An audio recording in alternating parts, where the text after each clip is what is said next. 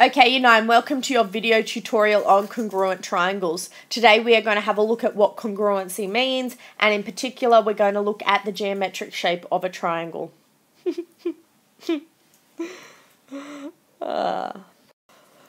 Well, when two shapes have the same shape and size, we say that they're congruent.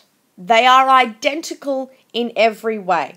Have a look at these two shapes below.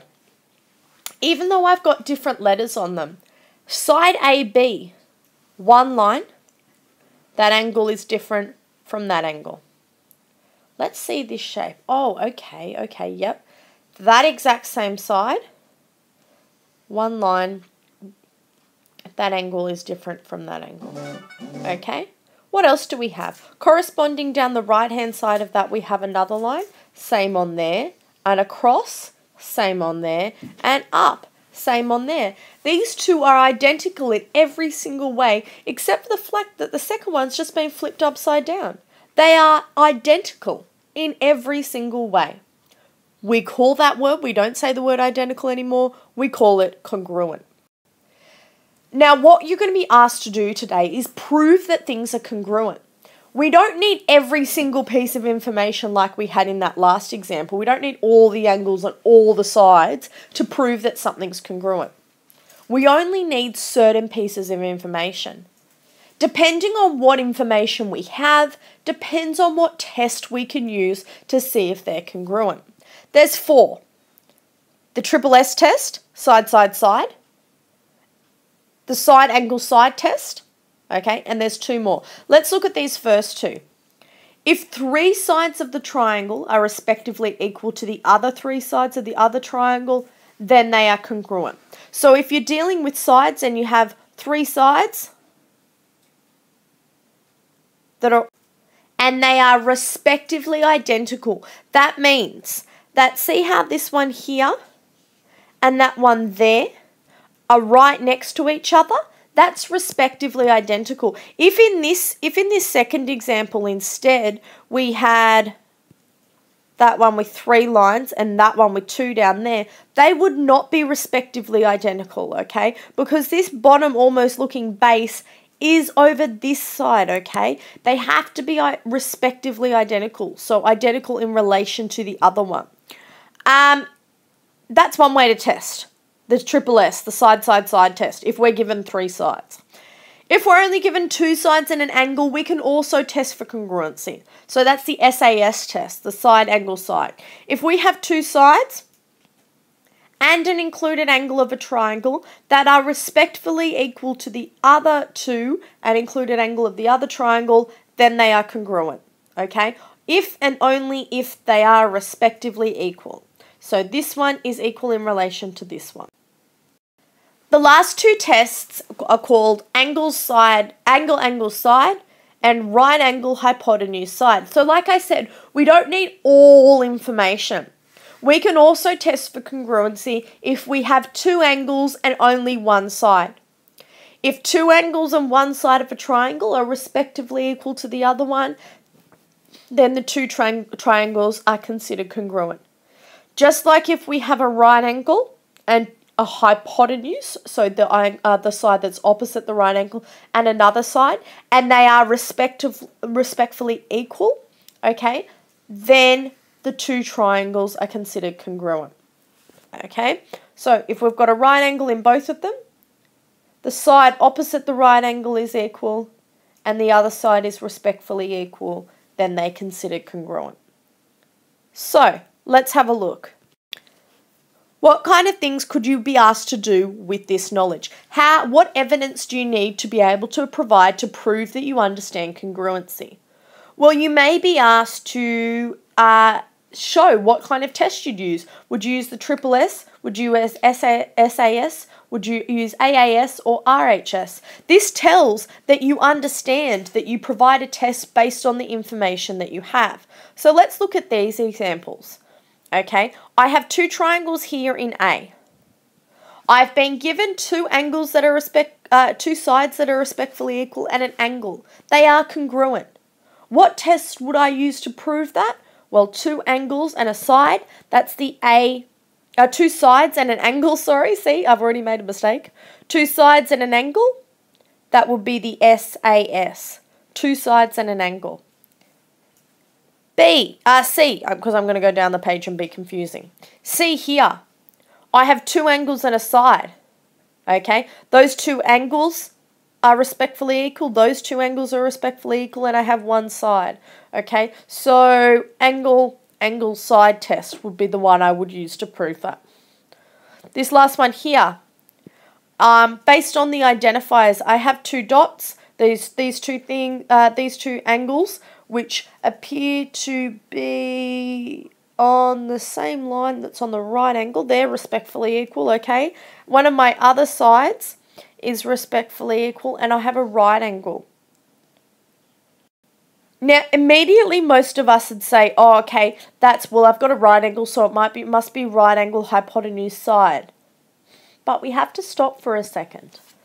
This one says right angle hypotenuse side. But the side I've been given that show that they're respectfully equal aren't the hypotenuse. These ones here are the hypotenuse. So I can't actually use that right angle hypotenuse side proof anymore. That right angle is also just another angle that I've been given. So I technically have also been given two angles and a side. So the proof method that I would have to use to provide the evidence that these triangles are congruent is angle, angle, side. Okay, it's really important to note that. B up here, let's have a look at B. This one here, I've been given, okay, this time I have been given the right angles. I've been given the hypotenuse, which are respectfully equal, and I've been given a side.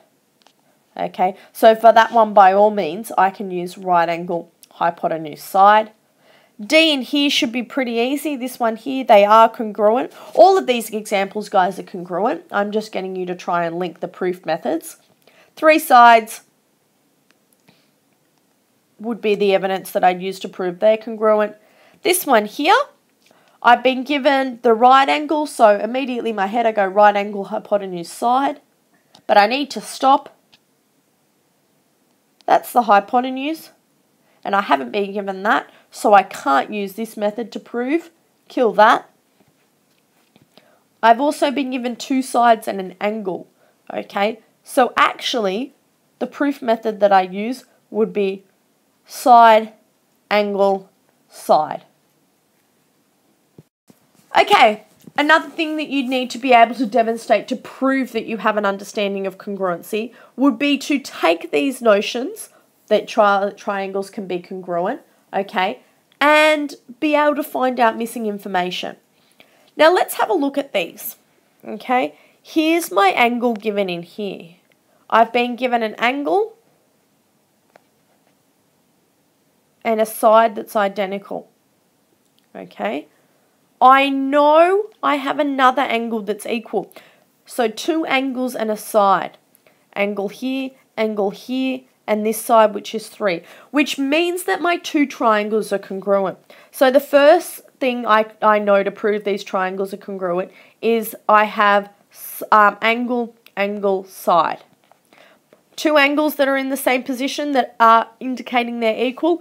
Two angles in both that angle and that angle, and that angle and that angle that are respectfully in the same position and are indicated via that little icon, via the diagram that they are equal, and a side that is both listed as 3. So they're congruent, which means that the other sides will also be equal in relation to the information I have here. If this side here is 5, okay, the respectful side in the other diagram is this one here. So that means for A, X would be 5. Okay, for the other side that's missing in my initial diagram, this side here, Y, its respective side in my triangle that is here in B would be 7. So Y equals 7. I can use pieces, once I've found out the triangles are congruent, I can use pieces of information in the other triangle to fill in the missing pronumerals in the other one. Let's look at this example here. Again, guys, what do I have to prove? What evidence do I have to provide to prove that I have learnt this beyond reasonable doubt? you will have to use information from past lessons occasionally as well. Now, let's have a look at this one here. Okay, I've got a side here and a side here that are indicating they're equal. A double side down here, a double side down here. And furthermore, I've got a triple one here and a triple one here. So if I'm looking for evidence to prove that these are congruent, the triple S test passes it. The triple side or side, side, side test tells me that these triangles are congruent. So their measurements or the missing things will be respectful in terms of the other triangle. Now, this blue one is down the bottom here. It's just flipped up the other side on this guy here. It's just kind of flipped upside down a little bit. So if it's 25 degrees over here, that corresponding corner on my first triangle is going to be down here.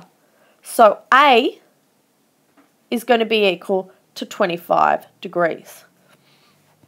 Okay, A is going to be equal to 25 degrees. That covers off A. Good. Oops, I was meant to do that black. That covers off A. Good, I've done A.